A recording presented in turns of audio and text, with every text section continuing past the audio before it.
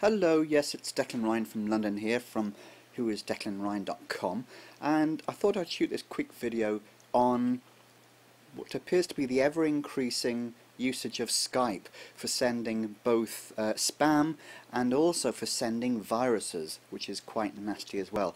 Example in point here, a typical message that you'd receive might say, "System requires immediate attention. We have detected malware on your computer." Now if you go to this link here, one of two things could happen. A, you could download a virus into your computer because basically this is what some of these things are set up for, or B, you'll go to their site where they're going to try and sell you a patch for the supposed virus that they detected on your system. So whatever you do, don't click on any of those links because you don't want either of those outcomes. Now, what I'm going to show you is a very quick and easy way of getting rid of this. Instead of leaving it in your system, you go to the More panel and then you go to Block.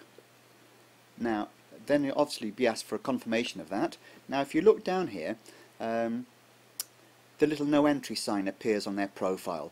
Don't leave it there. Then go to View Profile, then copy their name. Okay.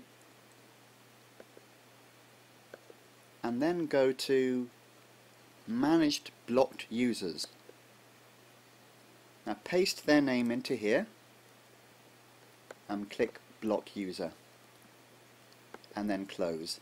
And finally, go to Command W, and that gets rid of your conversation. And the same thing can be done for these annoying spam dating things here. Similar process. Block has to be blocked. Then go to your account or contacts rather. Manage blocked users. And of course what I haven't done here is I haven't copied her name first of all. Okay, so let's see if I can copy it from here. I'm pretty sure I can. Manage blocked users. There we go. It probably needs brackets on either side of that.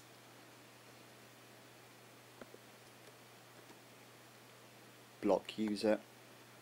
And then close. Okay, and finally, just to get rid of the conversation, close the window. And it's as simple as that, and I recommend you doing that for each of the ones that you get in. Whatever you do, don't click on those links, and I hope this video has been useful. For other tips and whatever, go to whatever, that's a good one. Go to www.whoisdeclanryan.com, and I'll speak to you again. Cheers, bye bye.